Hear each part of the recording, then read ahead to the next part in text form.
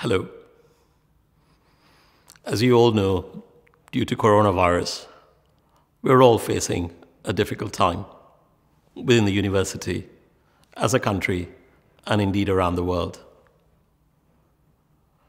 The situation is constantly changing, and we are responding to all the advice we are receiving from the government and public health authorities. My absolute priority is the health, well-being, and safety of the university community, the staff, students, and our partners. I'm incredibly proud how the university community has come together to respond to these challenges, to support each other. These are difficult times, and these times will test us. And I want to make sure we as a university continue to show kindness and compassion. As citizens of change, we support each other and the wider community. Please look at our website for regular updates.